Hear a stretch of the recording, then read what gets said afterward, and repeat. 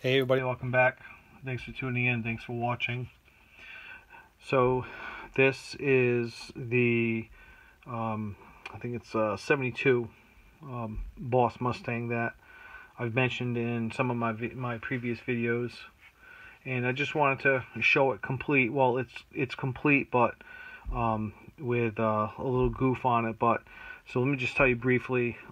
So I picked this guy up for $4 at a little antique shop in my town.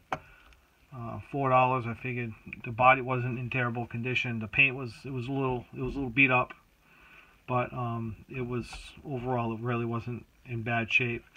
So I figured I'd do a little restoration on it with a couple of changes that I made to it. But this is kind of a learning experience for us here. I mean, it was fun to do this, and so again, I picked this up for $4 and stripped it down. Did a sanding with 2000 grit sandpaper, and then primed it and did several very light coats. Now, believe it or not, I don't know if you can really tell, but the paint is, you know, I didn't clear coat this at all. I don't know how well it's coming out. I can't really tell, but I did not clear coat this at all. This is just paint the way it is. No buffing, nothing. So I went with the original. I repainted the hood black, okay, as it was originally, but I actually painted the back fin to give it a little definition. You know, the car's got some beautiful lines. I love this car, so I just want to kind of change it up a little bit.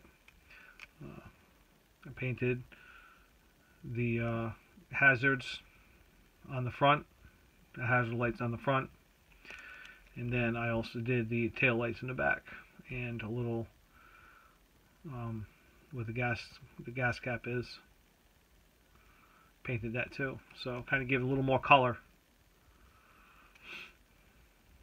And if you haven't noticed, I actually did one more modification on this.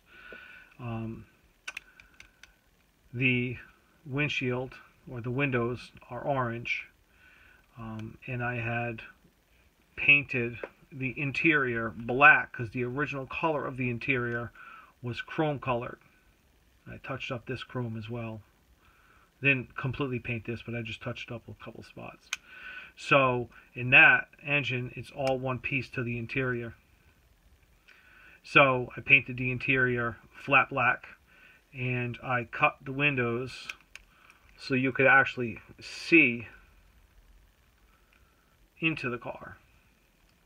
And I thought it came out actually rather well, better than I expected. So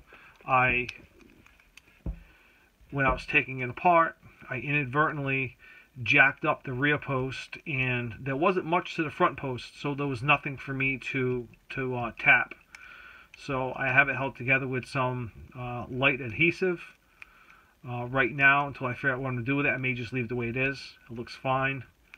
You know, it's more of a display, you know. But I just wanted to. Oh, and I also touched up the rims. The tires and rims were in really great shape. I just kind of touched those up, a little bit of paint and you know, Sharpie, to be honest with you. But it does the job. I thought it came out very good. Touch those up and kind of, you know, add some more definition, some more color to the car. So overall, I'm happy with it. I'm discouraged or kind of disappointed I jacked the posts up, but you know, it doesn't always go as planned. You know, this is just kind of sit on the shelf as a conversation piece. And for $4, I had a lot of fun with this one. All right.